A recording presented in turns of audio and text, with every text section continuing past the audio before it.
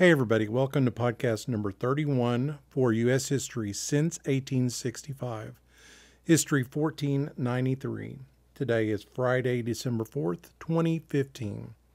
So today in class, we're going to wrap up World War II, look at the fall of the Nazis, and we'll look at the beginnings of this thing that we call the Long Peace. And we'll watch a little short video in class on Monday, and we'll discuss whether or not we think we're still involved in the Long Peace due to recent terrorist attacks and things like that. So here is today's podcast.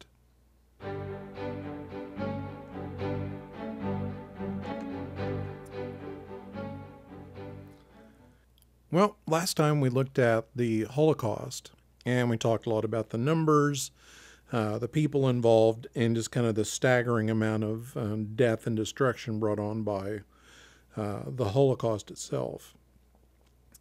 And as we get into the spring of 1945, Hitler has really thrown everything he has left at the Allies and at the Soviets, and his days are numbered. It's really a race between the British and the Americans and the Soviets over who will take the city of Berlin first. The Germans had not been very nice as they had invaded Russia. There was a lot of destruction and pillaging and rape and things like that. So the Soviets returned the favor in kind as they came back through Germany. And the Soviets actually get to Berlin first in April of 1945, mainly due to house-to-house fighting, raping, pillaging, things like that. And there's a very famous photograph, and a lot of famous photographs, it's restaged. But the Soviet soldiers hoist the Soviet flag on the Reichstag on May 2nd, 1945. And most likely this is a recreation of an event that actually happened. But the Soviets do claim the city itself. And, of course, Germany will be divided until the end of the 1980s.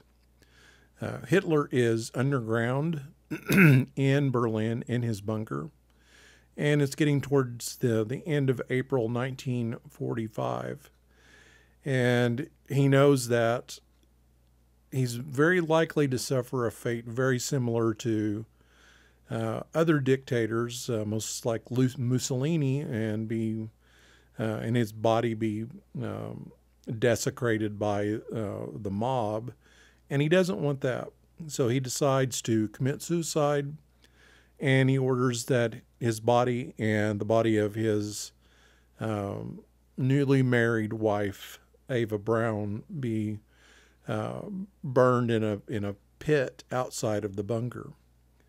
So on April 30th, 1945, Adolf Hitler marries his mistress finally, and then within 24 hours, they're both dead, both committing suicide in the underground bunker. So most likely they took cyanide. They checked to make sure their cyanide worked, because we remember from World War I that cyanide sometimes is not very effective. But Hitler gave a cyanide capsule to his beloved dog, Blondie, and it did in fact kill his German Shepherd, Blondie. So he knew it'd work. So Eva Braun took her, or Eva Hitler, I guess we should call her at this point, took her cyanide and expired, and Hitler bit down on his and shot himself in the head at the same time. And as far as we know, that was the end of Hitler. You know, there have been stories that the Soviets got a hold of their skeletons and and things like this, but nothing conclusive has ever been shown. Even though the Germans or the Russians did say within the last couple decades that they had the remains, it's not been proven. But by April of 1945, Hitler is dead. by a strange turn of fate, Roosevelt was also dead. He had died about 2 weeks earlier on April 12th, 1945, at the Little White House in Warm Springs, Georgia. And he suffered a massive cerebral hemorrhage. And Harry Truman, the vice president, took the oath of office and finds out we had a lot of secrets that even he did not know about. So with Hitler dead and the Nazis in ruins, Germany surrenders to the Allies on May 7th, 1945.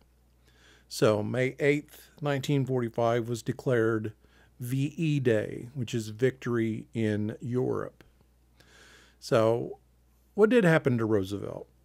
So actually, the day of his death, he was getting his official portrait made by the artist Elizabeth Shumatoff, who had been painting his picture at the Little White House.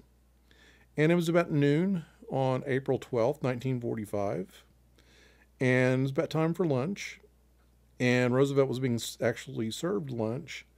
And he kind of shot up in his wheelchair and said, "I have a terrific pain in the back of my head." And then he slumped forward in his chair.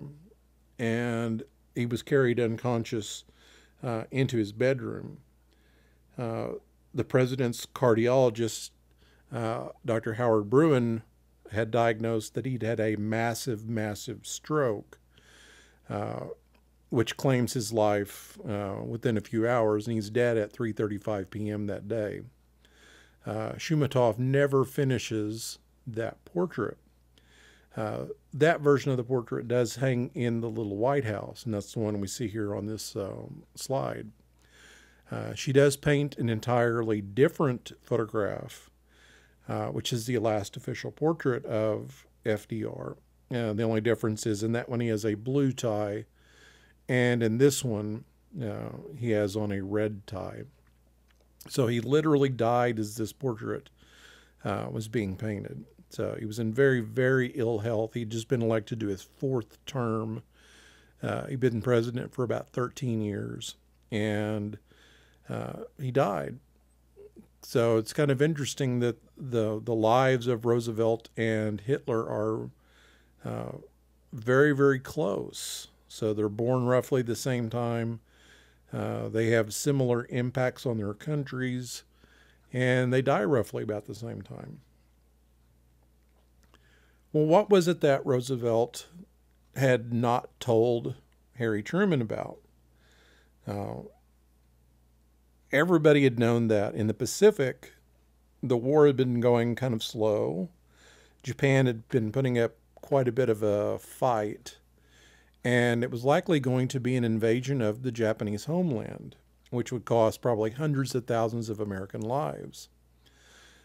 Japan had secretly talked with the Soviets about peace, but nothing much had come about.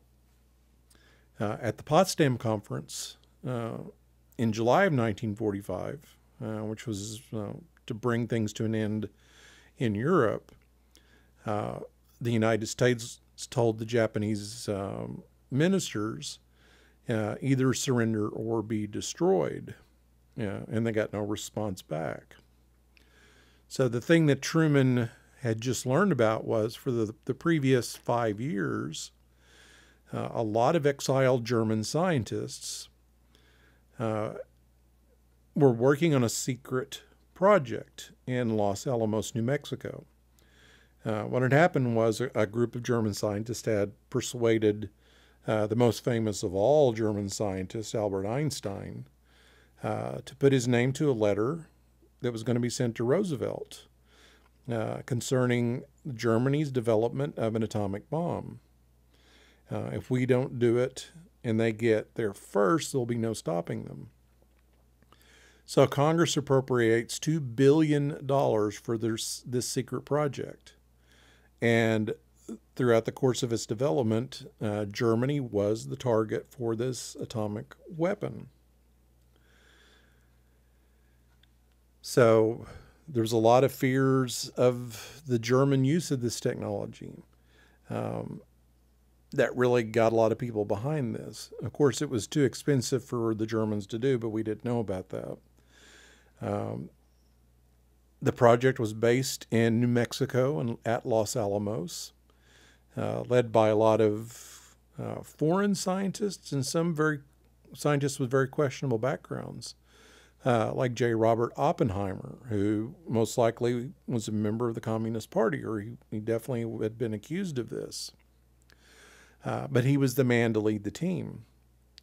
The team had, after 5 years, developed a plan for 2 different types of weapons, one using plutonium as a fuel and one using uranium.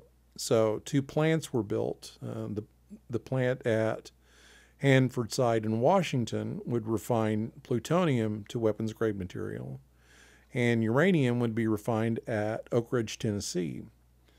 So you can't just take, any old uranium out of the ground and make a weapon out of it. It has to be a specific, very high-grade weapons material. That's why it's very hard to build one. So they worked for 5 years.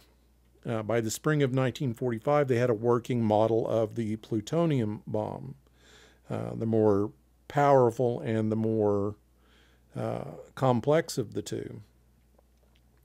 So July 16th, 1945, this weapon, which we call Trinity, was detonated there in the desert, July 16th, 1945. And it released the equivalent of about 19 kilotons of dynamite, which is a considerable amount from one bomb. So we see there's the gadget itself.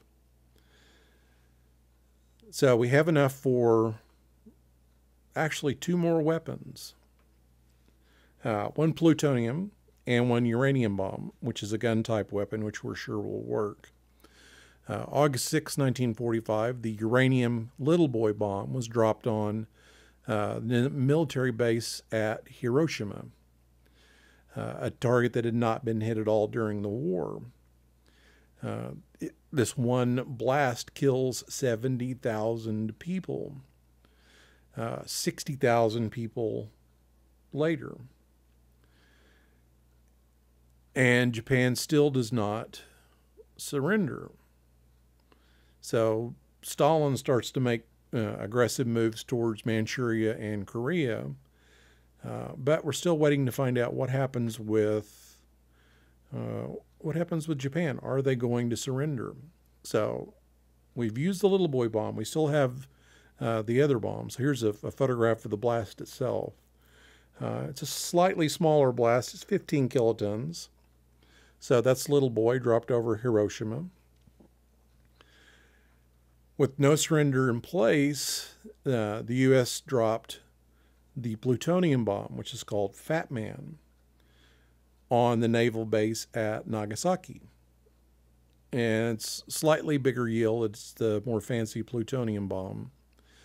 And the next day, August 10th, Japan proposes a single condition to their surrender. Hirohito must be left on as nominal emperor, which means emperor in name only. To the people of Japan, Hirohito is God. He has no real power or authority. He's the spiritual leader. This condition is agreed to. Hirohito, by the way, lives until 1989. And September 2nd, 1945, the surrender ceremonies are conducted on the deck of the USS Missouri, with Douglas MacArthur signing for the United States. So MacArthur is going to help rebuild Japan, much like Marshall is going to help rebuild Europe. So here's a photo of the Fat Man blast, which is a 21 kiloton, and some photographs and recreations of what the bombs themselves look like. You can see they're gigantic in size. Even the Little Boy bomb is a very, very large ordnance. But these 2 weapons are responsible for killing nearly 200,000 people. and they're the only two nuclear weapons ever used in war. The United States suffered about 1 million casualties in World War II. About a third were due to deaths. So actually had more deaths in World War II than in the Civil War due to actual fighting, but the Civil War still wins when you throw in disease and things like that. The Soviet Union lost about 20 million of its citizens in World War II. We pretty much got away untouched on the mainland. There were a couple of submarine attacks, a couple of incendiary balloon attacks launched by Japan that could have been far worse. Much of the world was in ruins. Great Britain was nearly destroyed. It was blown into rubble. As far as the United States was concerned, this was the best fought war in U.S. history. We had 1.5 years to get ready for it, and we had arguably the best leadership ever in American history during World War II. We had Eisenhower, MacArthur, Marshall, Patton, Nimitz. It ranks right up there with the founding generation, and they may even have the advantage over those guys. We had more men, we had more arms, we had more money. We were the country that could do this. And we beat dictators and left civil liberties intact. Think today, two of the strongest economies in the world are Japan and Germany. And that's largely thanks to the Marshall Plan and thanks to the rebuilding of Japan by MacArthur. So there's MacArthur with his corncob pipe. Well, what happens after the war with these atomic weapons? Well, we have to ask ourselves, well, what else could we do with them? Could we use them in naval combat? In 1946, we conducted a series of tests called Operation Crossroads. This is the second of 2 shots. Shot Able detonated the weapon above the water. Shot Baker, this one, was detonated underwater, which of course superheated the water and created this gigantic column of steam. And they had set up a scuttled fleet of American and British and German and Japanese ships and things like that out in the Pacific. And this just absolutely annihilates them. So this is similar to Trinity. It's 21 kilotons. So far everything has been a splitting of the atom type thing. Eventually we developed thermonuclear weapons, which is the opposite. It's fusing atoms together and creating these hydrogen or thermonuclear bombs. So here's a photograph of the largest test ever conducted by the United States. This is done on the Bikini Atoll, March 1st, 1954. This is a 15,000 kiloton. So we don't talk in terms of kilotons anymore. This is a 15 megaton yield device. It's the largest U.S. nuclear test in history. At the time, it was too big to be aircraft deliverable, but it would eventually be scaled down. So this is the biggest we ever did. Of course, the Russians don't do anything small. And in 1961, they developed what came to be known as Tsar Bomba, the king of the bombs. It's a hydrogen bomb, so it's a thermonuclear weapon. It was detonated October 30th, 1961 over the Arctic Circle. It was aircraft deliverable. It was dropped and slowed by a parachute, and it produced a blast of about 50 megatons. And this had been scaled down. It could eventually produce, if they'd wanted it to, about 100 megaton yield, and it was deliverable by aircraft. So throughout atmospheric tests, we detonated about 300 weapons in the open atmosphere. Some in the United States on the mainland. We shot things into the stratosphere just to kind of see what would happen. So sometimes we have to count ourselves lucky that we're still around. Of course, weapons got smaller. They got put on the heads of intercontinental ballistic missiles, and the world got to be a scarier place. But something interesting happened. Since World War II, the major world powers have not gone to war with each other. It's the largest era of perpetual peace since the Roman Empire, which makes it very noteworthy. So there is something about communications and atomic weapons and mutually assured destruction and things like that that have kept the major powers from attacking each other since the end of World War II. The author John Lewis Gaddis calls this the long peace. And we'll watch a little short video in class on Monday over this. And some of the things he says are the causes of the long peace. Nuclear weapons. There's a mutually assured destruction with nuclear weapons. If you attack us, we will attack you, and nobody wins. There's increased surveillance over major countries because of satellites. And there's an increased openness between countries. Why would China most likely not attack the United States? Well, we are a big part of their economy, and it would not be in their interest to do that. So there's a lot of communication and openness between powers, and the long peace gets longer every day. We're less likely to die in a war now than in any time in human history. So we'll talk a little bit about this in class after we watch the video. So we end with a little bit of hope this semester. Even though, there are troubling things in the world, we have to go back to Abraham Lincoln and his first inaugural address, where he talks about humanity. And he says, "We are not enemies, but friends. We must not be enemies. Though passion may have strained it, must not break our bonds of affection. The mystic chords of memory will swell when again touched, as surely they will be by the better angels of our nature." So hopefully we do continue to listen to the better angels of our nature.